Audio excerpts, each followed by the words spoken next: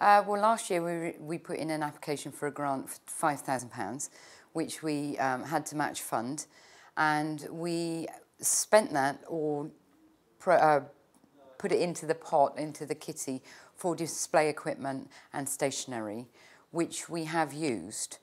And we do an awful lot of fundraising on our own.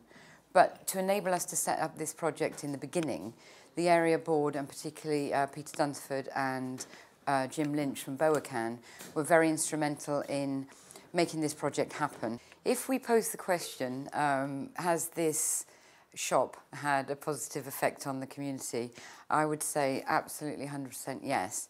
Not only is it the shop, which would give creators and crafters an outlet, we also mentor people as to how you go from creating something at home to the next step of selling. We have over 200 local people who put their products into the shop. We have anything from 50p to maybe £2,000, which would be from wooden products to high-end sculptures. We get very much involved in the local community with festivals and events and raise money for good causes. One of the things is that we were able to meet with the farmers market, which was the Wiltshire Farmers Market. That was a meeting that was set up by the area board and Boacan, and we were able to create a monthly market out in Lamb Yard that has now gone on for a year.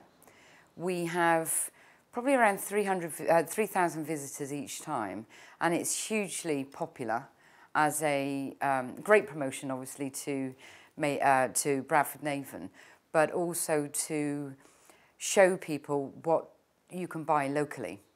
The area board has been very instrumental in getting the landlord and the construction company and the developer to put on events, not only for their benefit, but to increase footfall into the town, which has been demonstrated over and over again.